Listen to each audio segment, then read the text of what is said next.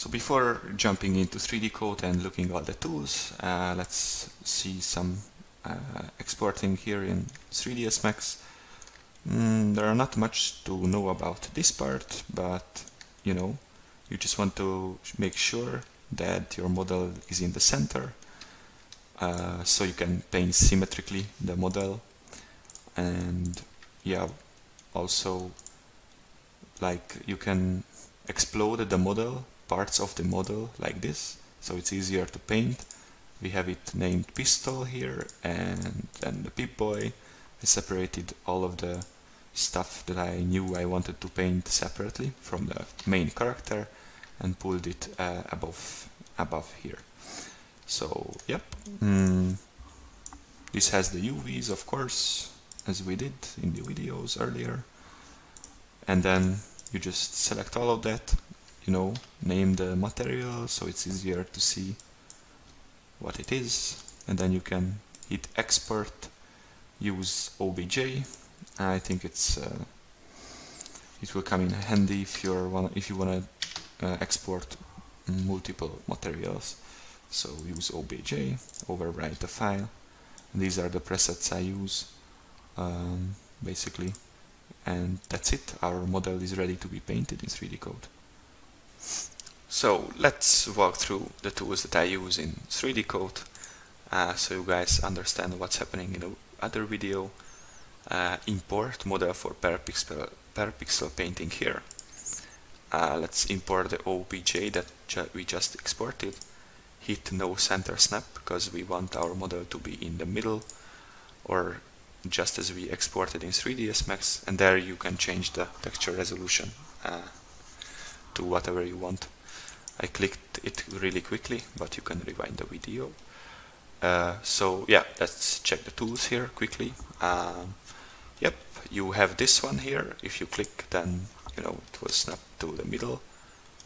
If you wander off into unknown areas, you can come back. This, if you scale it, then you have a bigger or smaller field of view. Let's scale it back, or yep. Also here you can turn on and off the perspective and orthographic view. Here the paint objects, let's close them down. In Windows pop-ups, you can get all of these windows out, like the alphas and everything, and we have the paint objects here. If you click them, then it will bring up this window, and you can scale it and dock it to wherever you want, or maybe you cannot scale it because fuck me, that's why. And then there it goes, the other stuff. You can unhide and hide parts of the geometry just as you have it in 3ds Max, and also the name is the same, so it's pretty useful also to use this. Here we have the alphas and the brushes that we can use. Maybe I will include them in the Gumroad thing, I'm not sure, but we will see. You can change them like clicky, that's it. And then you can add new ones from Photoshop if you want to. Here is the texture view, so let's paint something quickly. This is the brush, so if you click the brush and select one of the alphas, then you can paint, and then it will show up here because this is the flat texture view. Let's go down here. We have the layers, you can also open them up, so if I were to duck this here, maybe accidentally, then we can go here and hit layer, pull it here, and there we go, we have it again. Of course, we have the same blending options as in Photoshop, so use them as you would otherwise. Here the other tools, of course, layer, delete, and create new ones. I have them on shortcuts, as you can see.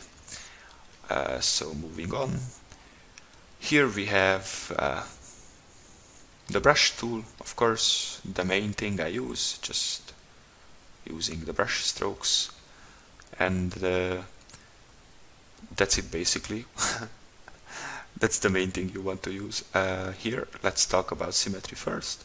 You can go to the symmetry panel, open up the symmetry, and there you can check this or all of them at once if you are crazy. And then, you know, you can just paint symmetrically from now on onto the model. That's also pretty useful. And you can turn off the symmetry plane. Let's say that I painted something here, whoops, and I forgot to turn on my symmetry. So if I want to copy this over to the other side, I can go to this tool, the clone stamp or whatever it's called, and switch it to symmetrical copy. Turn on symmetry again and demonstrate the power of this tool by, you know, copying what I did here to the other side. So, whoops, again, forgot it, and now it's not working. Oh, that's working. So there it is. That's one thing I use if I forgot to, you know, paint symmetrically. And of course, you have the eraser. I have it on shortcut as well. The way you set up shortcuts is pretty easy. Let's go here, and if you know,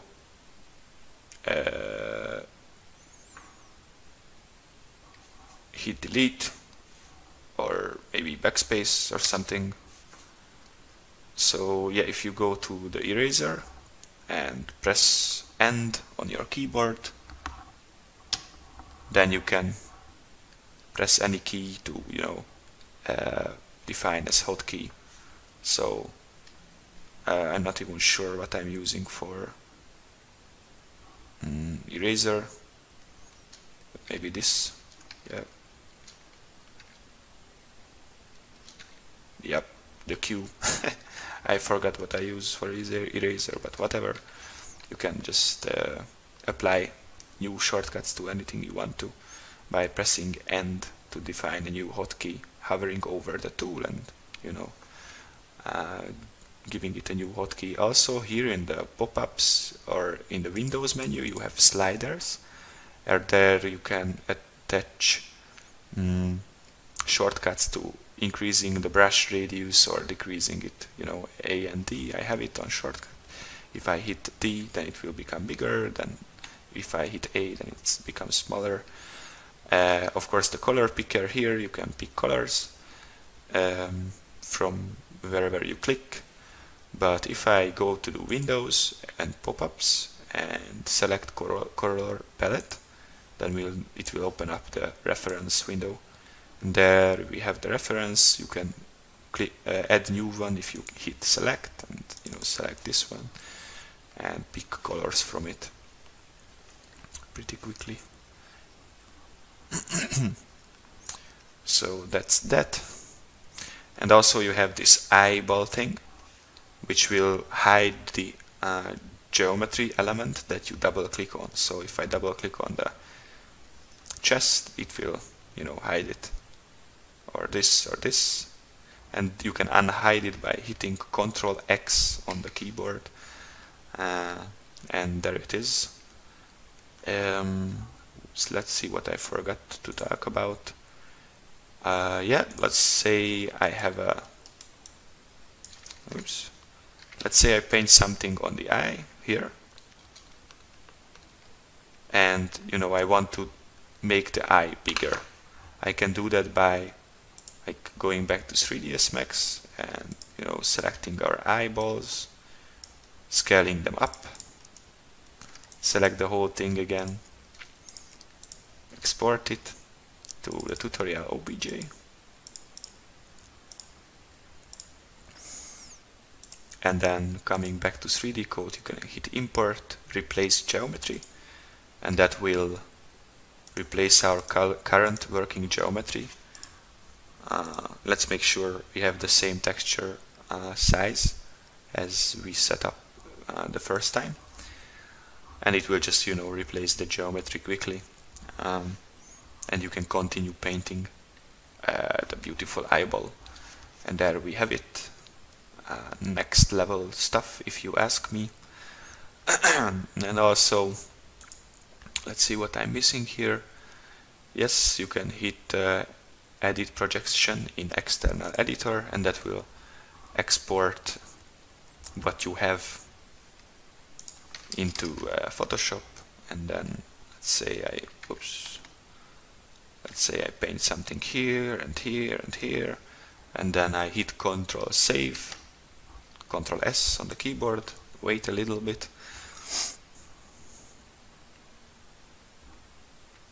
a bit more, and then 3D-coat will bring in our projected thing into 3D-coat. Yep, there you go, what we painted in Photoshop. Also, you can use project through. That means that it will shoot what you're painting on this side over to the other, so that's useful too. And we can also edit the texture in Photoshop by hitting Ctrl P. So that will bring our texture into Photoshop. There we can use our own tools there. As you can see, here is the wireframe. I can put it on top and we cannot see anything because it's gray, but you can change the blending option of it, and there it is.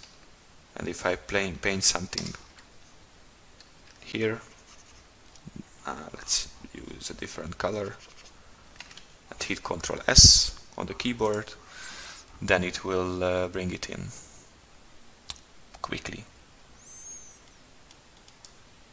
There we go. Yes, did I forget anything? Yes, here in view you can turn on flat shade.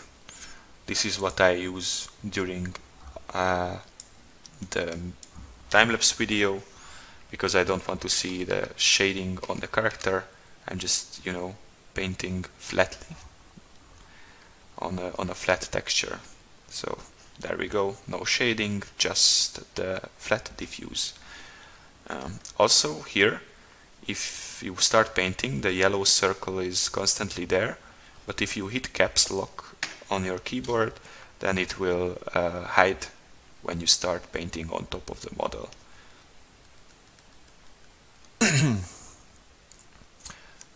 And there is also here, if you click the camera here, you can rotate around last draw point.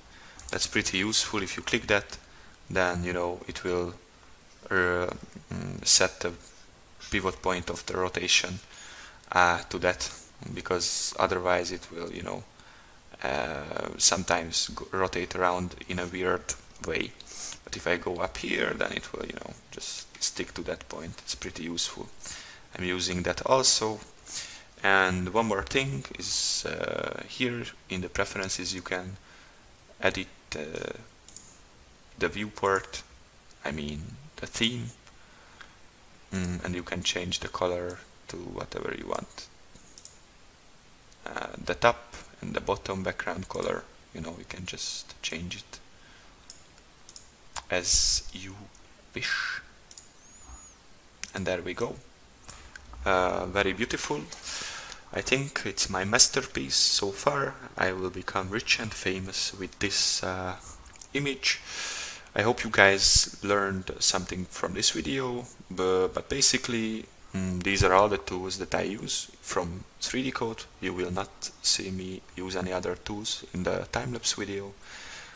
This is a pretty basic use of 3D-coat, I know, because there are a bunch of things you can experiment with, like baking, occlusion and everything like that. But these are the only things that I used during this project. And I hope you will join me in the next video. See you guys there.